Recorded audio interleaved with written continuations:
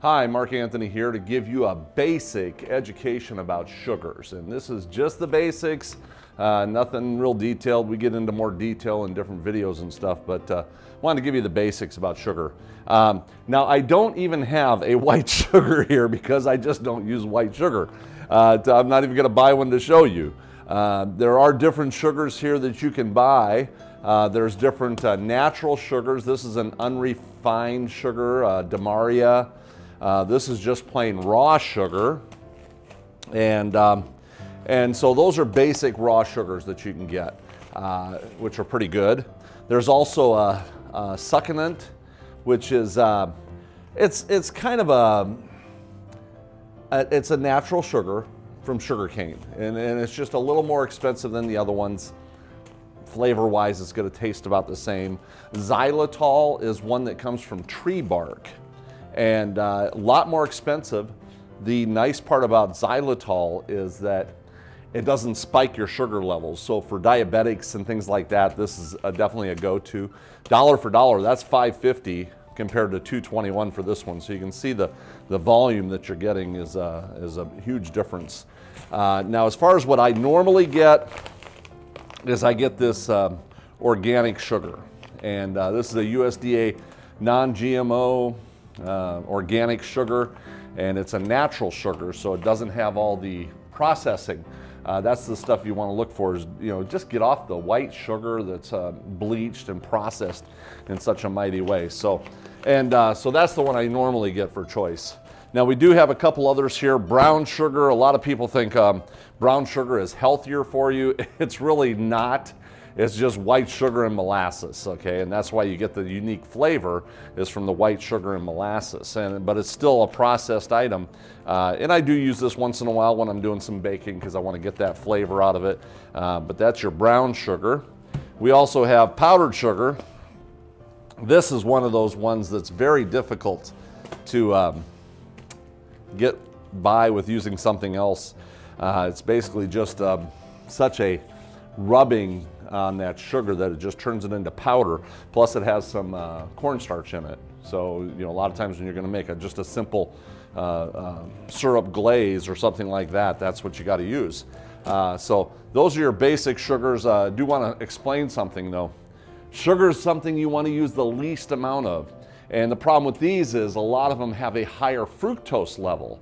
You know, fructose, high fructose corn syrup, things like that is what you want to stay away from. You want the sugars that have higher glucose and levels, and fructose is what is directly related to type 2 diabetes and obesity and liver damage.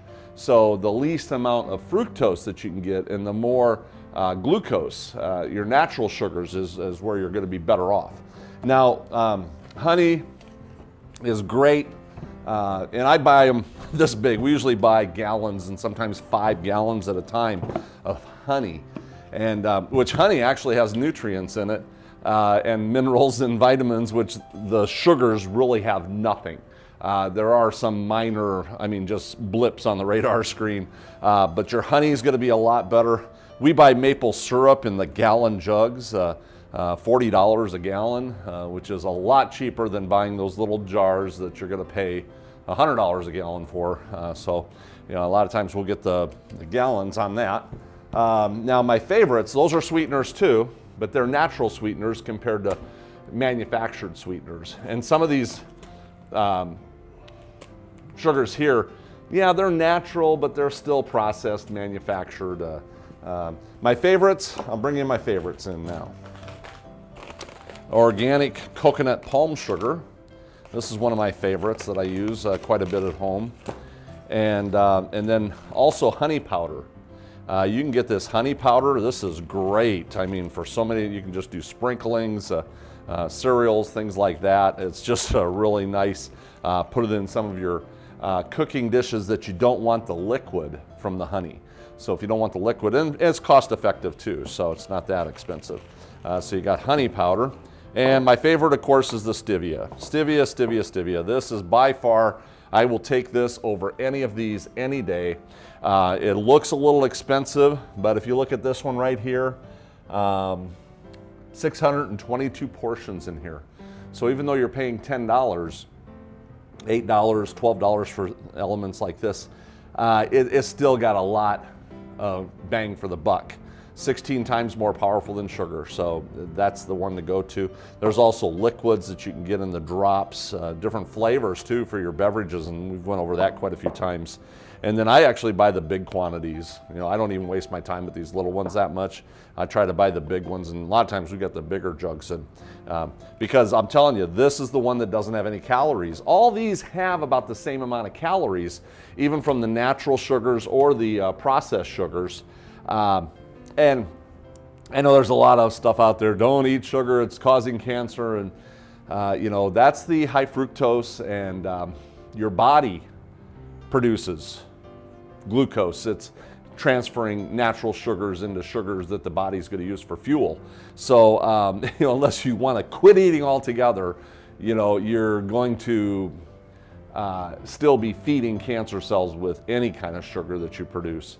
Or, you know, eat.